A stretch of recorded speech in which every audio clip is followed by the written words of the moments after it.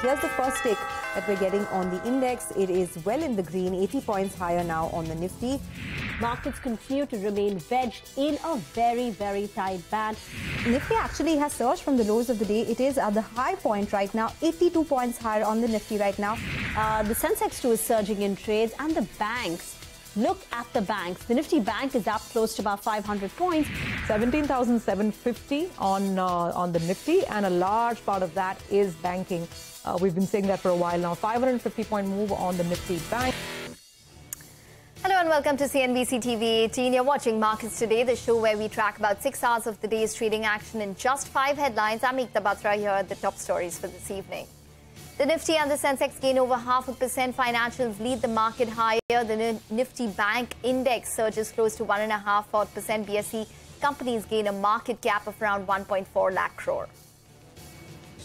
Reliance gains 0.25% after beating street estimates on all fronts. Fourth quarter net profits jumped 22% sequentially to 19,300 crores. This is the company's highest quarterly net profit on record. Annual EBITDA sales scales to 1.5 lakh crores for the first time.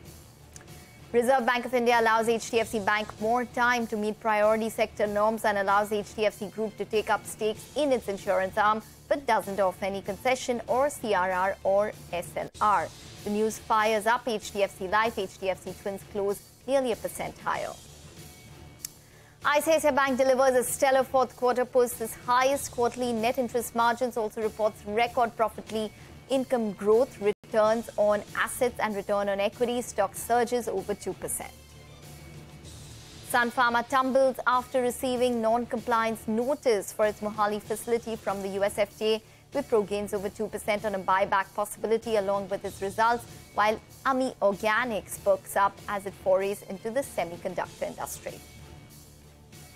All right, those are the top stories. Here's a lineup of what we have in store for you. In Market Opinion, we have Vineet Sambre of DSP Investment Managers. Other big voices on the show today are Sandeep Bakshi of ICICI Bank and Prashant Kumar of Yes Bank. Well, straight to the trading action then. Dalal Street starts the week on a firm footing. Nifty and the Sensex gain over 0.5%. Financials led the market higher, with ICICI Bank being the top contributor. BSE companies gained a market cap of 1.4 lakh crores, the highest level in 2 months. Surabhi Upadhyay is here with a wrap on the day's trading action. Well, the week finally starts with a bang. We got so used to consolidation and the index not moving even an inch. All of that ended, at least for today, and we saw momentum come back to the market, which actually led to the Nifty heading to the 17,750 levels. Not bad at all. What powered the move? Earnings and in specific banks. The ICICI Bank numbers literally lit up the charts, and they've led to a lot of enthusiasm and excitement in the rest of the pack as well. So the rub-off effect was seen on an Axis Bank, on a State Bank of India. The Bank Nifty was very, very powerful today with a move well over 1%. So banks definitely taking the market higher. The other trend was the HDFC Bank merger kind of adding to the sentiment. Both of those stocks, as the RBI came in with some more clarifications in terms of regulatory requirements as the merger gets underway, both of them were up around 0.5% to 1%. HDFC Life was the biggest beneficiary because of the clarification from the RBI that the parents, HDFC Bank, HDFC, they don't have to now sell down their stake to 30% in the life insurance subsidiary. So that stock, HDFC Life, star performer, top gainer on the Nifty, which then brings me to some of the consumer stocks. Earnings are really driving all the action over here. Ahead of numbers, Tata Consumer was up, for instance, 4.5%. Pulled up some other names like Nestle and Titan along with it. So consumers were good. Reliance was fairly steady, 0.5% up after its strong fourth quarter show as well. So what was the problem? Well, there was some selling in pharma for sure and in IndusInd Bank. Now, that was one banking number that didn't quite meet expectations, especially with ICICI Bank really setting the bar so high. Some selling there, and of course pharma, as I mentioned, which was a little downbeat. The mid-cap market was in fine form as well, with a strong advance decline ratio, 0.5% up on the mid-cap indices, little more than that on the small-cap index. Short point, momentum is back, the bulls are alive and kicking, and as long as this market keeps getting good, solid earnings, the bulls will want to take control back. Okay, all right, Surbhi, thanks very much for that. In market opinion, Vineet Sambre of DSP Investment Managers said that the market might see some recovery post the slowdown over the next 1 or 2 quarters, and added that consumption slowdown in rural India is going to impact urban markets now. I think clearly, we are seeing some bit of moderation when we talk about the earnings. I think over the next 1 or 2 quarters, the impact of this slowdown should be felt, and we should see the recovery post that. Within the consumption basket, we are seeing that the entry level or the rural side or the bottom of the pyramid. I think that's the category which is sort of slowed a bit, and it is also maybe casting some bit of impact on the urban markets now. So I think there is some bit of that slowdown which is there.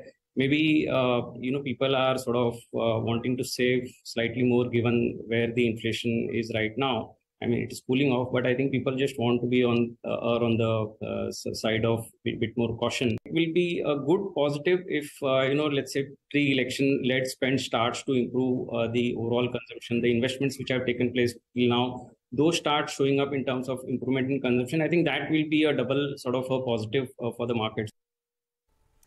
Okay, so that's some opinion there. But on to the second headline now. Reliance was buzzing in trade after delivering a strong set of numbers, beating the street on all parameters. Net profits jumped over 22% on a quarterly basis to 19,300 crores. This, the company reported, was the highest quarterly net profit on record. Sonia Shenoy joins in with more. Well, thanks a lot for that. Reliance Industries reported their numbers which were above street estimates, and the star of the show this time around was the oil to chemicals business, which saw a good growth in its operational performance. The other star was the retail business, which has grown at a scorching pace. Now Reliance Retail having stores in excess of 18,000, which is a growth of 20% compared to what we saw last year. Brokerages have given the earnings a 2 thumbs up. In fact, Morgan Stanley says that the numbers beat street estimates, and it's the energy vertical that drove the beat in the numbers this time around. Kotak Institutional Equities reiterated a buy with a revised target price of 2,800 rupees. They say that the strong pace of store addition in the retail segment is what has boosted the earnings this time around. They added 800 new stores in Q4 with a total addition of 3,000 stores in FY23. And this takes the total stores to 18,000, which is a growth of 20% compared to last year. Jefferies has upgraded the EBITDA of FY24 and 25 by 3%. They say that the retail's scorching pace of growth is something that could aid the EBITDA by 30% compounded over the next 2 years. Motilal Oswal reiterates a buy with a target price of 2,800. The other positive they mention is that the net debt remains flat despite the capex underway, which means that the capex was funded through internal accruals and no further pressure on the balance sheet, which is a positive. And finally, JP Morgan remains overweight. They have a target price of 2,960. They say the risk reward is now favorable for investors. The stock's underperformance in the last 1 year is unwarranted, they say. Remember, in the last 1 year, the Reliance stock is down 15%, while the Nifty is up 3%, and now they feel things could reverse.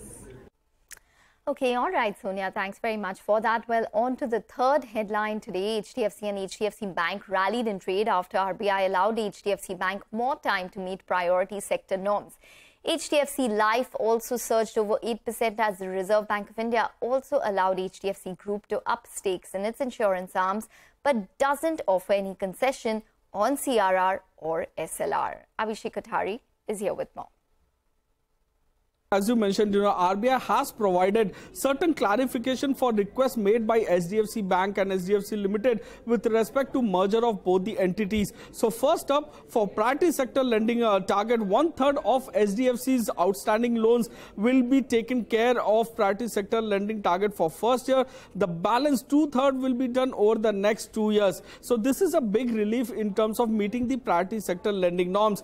Investments including arms and associates of HDFC Limited Limited can continue as investments for HDFC Bank. So with respect to stake in HDFC Life and HDFC Ergo, the bank can take up stake over 50% in both the entities. For HDFC Credila, they have to take the stake to 10%, down to 10% within 2 years. Other highlights are that they have to comply with CRR, that is cash reserve ratio requirement, SLR, statutory liquidity ratio requirement, and LCR, that is liquidity coverage ratio, without any exception. So from day one, they will have to meet the CRR, SLR and the LCR requirement of the merged entity. So HDFC's rates to be linked to benchmark within 6 months. This is a positive news given the fact that this will help in the yields remaining on the healthier side. HDFC Bank has arranged a con call in which they say the requirement for PSL kicks in only 12 months after effective date. So they have some time in terms of meeting the requisites,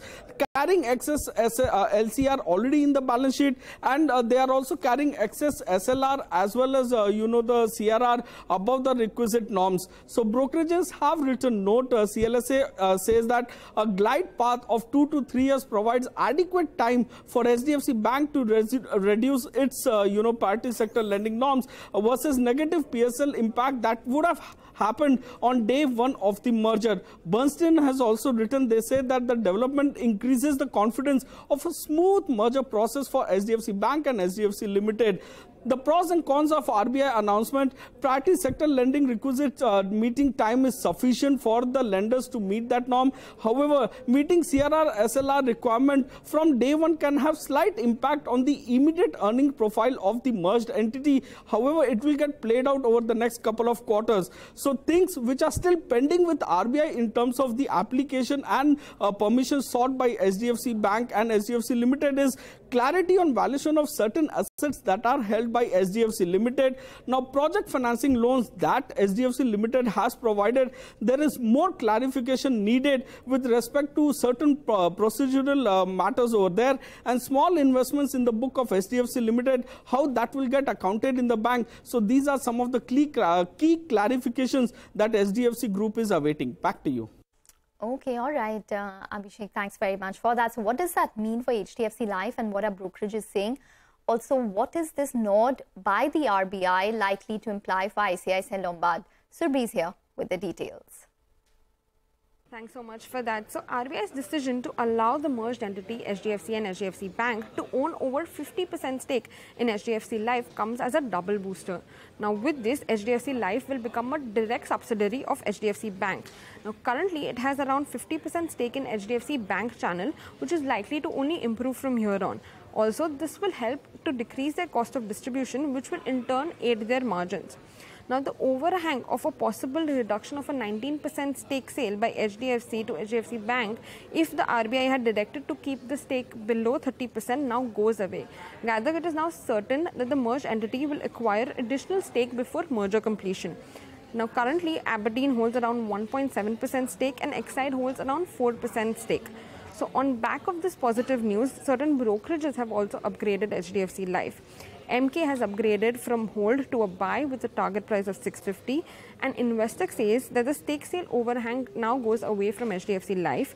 They prefer HDFC Life over the other insurance players. They have a buy rating with a target price of 560. On this continuation, Morgan Stanley also has an interesting view, but they have the view on ICICI Lombard. They say now the RBI's permission to increase the stake over 50% in Life may have a positive rub-off on ICICI Lombard as well. They say that ICICI Bank had to bring down the stake in Lombard to 30% by September 2024. They currently own around 48%. Now with this, it means that ICICI Bank can increase their stake in Lombard as well. On its Q4 earnings call, ICICI Bank did not specify in which way would they go. Will they increase or decrease their stake is not yet known. They say if they choose to increase the stake in Lombard, it will remove a big overhang from Lombard. They expect it to remain a talking point for market until ICICI Bank states which course of action will they take. Okay, all right, Surbhi, thanks very much for that. Time for a break now, but we'll be back on the other side with all of the other top stories.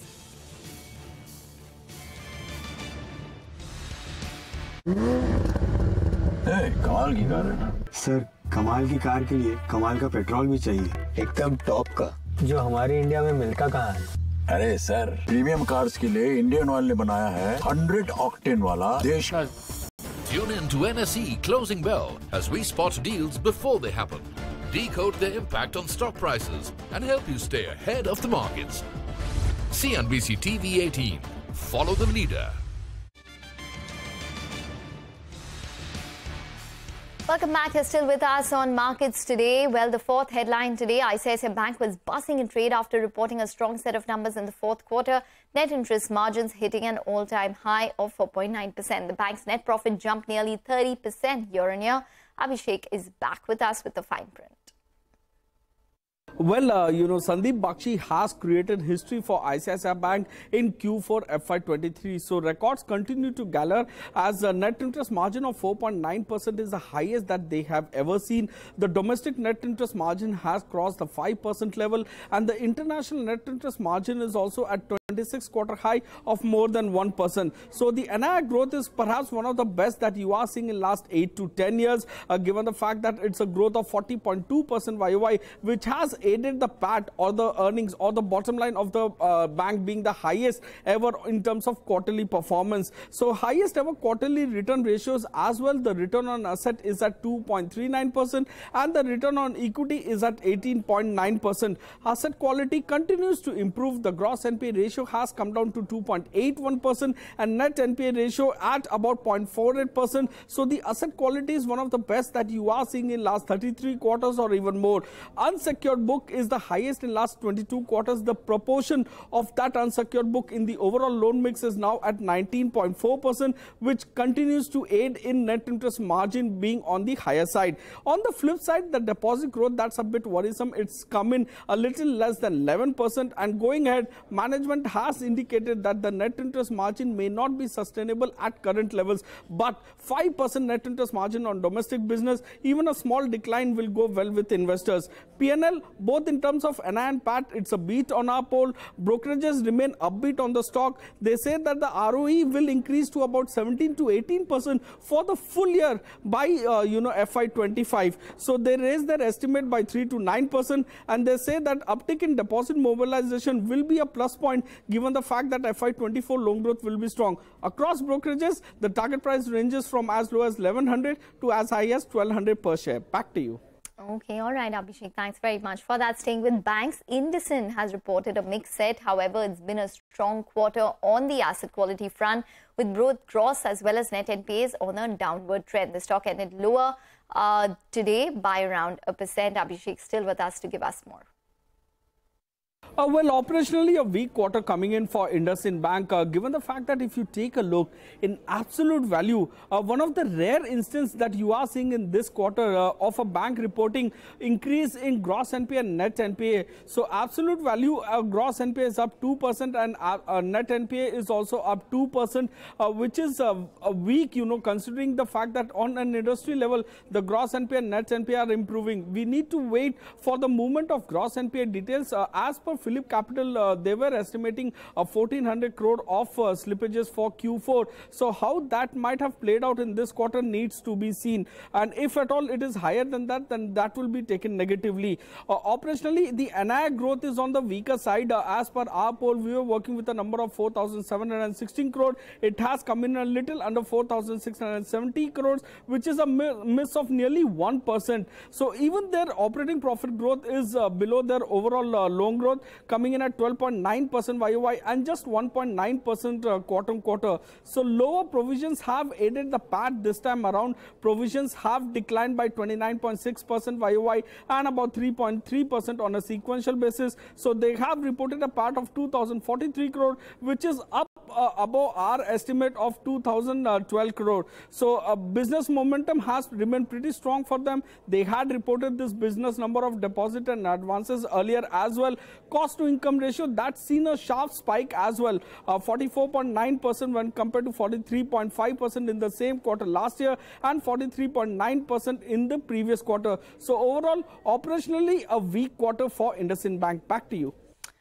Okay, all right. Well, we are not yet done with banks, and Abhishek, thanks very much for getting us that perspective on IndusInd. But Yes Bank ended lower by around 3% on what was a weak quarter. The quarter was marked by a worsening asset quality, poor return ratios and a loss in market share for the bank. However, the net interest margin was the best that they've seen in 9 quarters. Here's Prashant Kumar, the MD and CEO, on the outlook. In the FY24, the slippages would be somewhere between 1 to 1.5%. Retail is growing much faster than the corporate. So even the last year growth has been 38%. I think this trajectory would continue for some time, and retail would be somewhere around 50% of our balance sheet. Regarding the NIMs, I think we are still in that trajectory where for us this is not peaking out.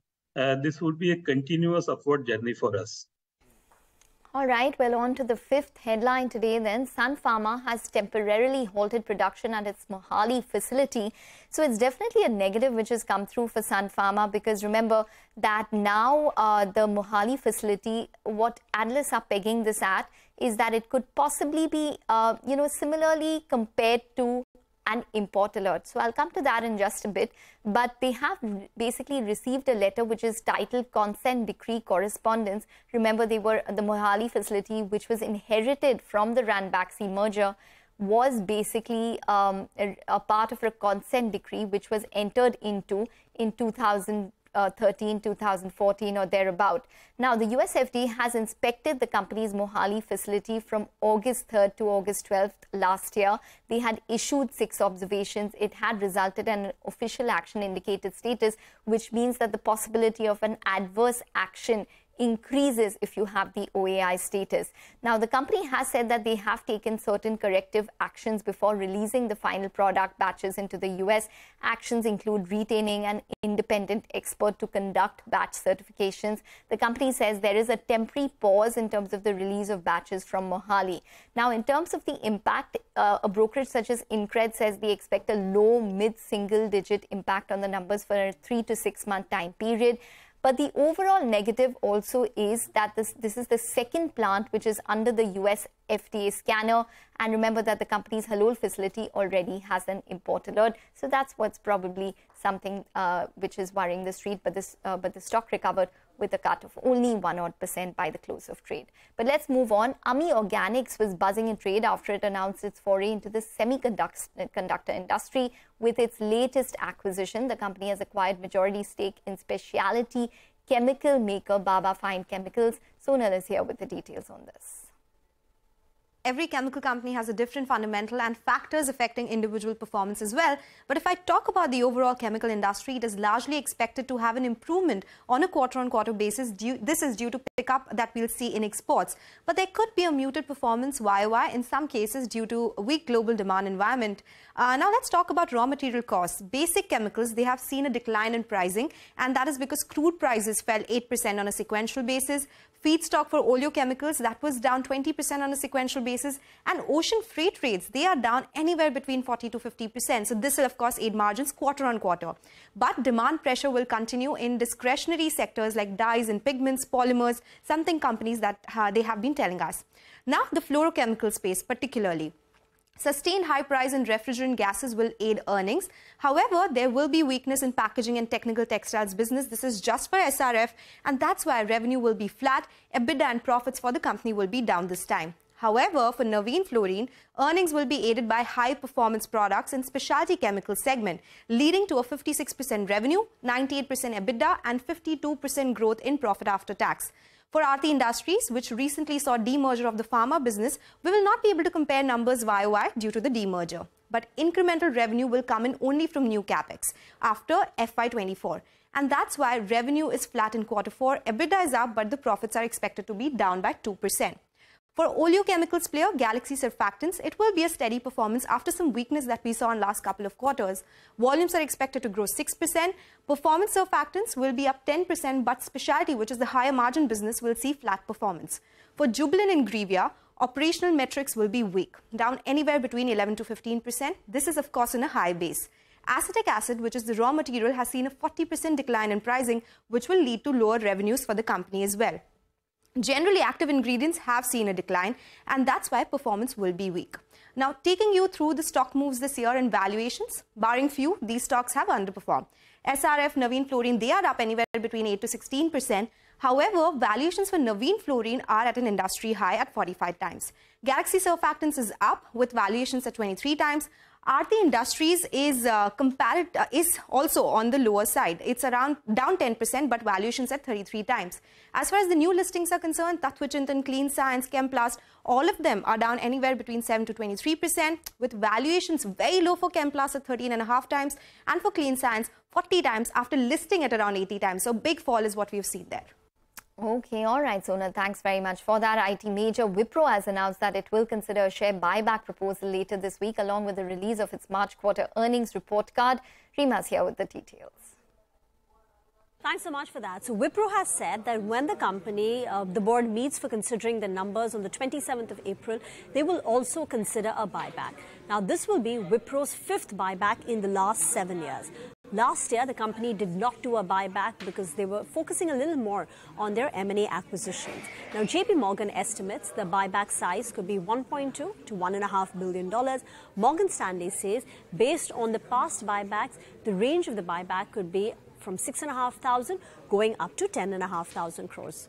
The cash in the books is ample at $2.7 billion. The past 3 buybacks by Wipro have been tender buybacks. So that's what the street is anticipating, because in a tender buyback, the promoter can also participate. The good part about a buyback right now, at least, is that it can lend some support to the price in case of stock volatility or uncertainty or weakness, given the current environment. Back to you.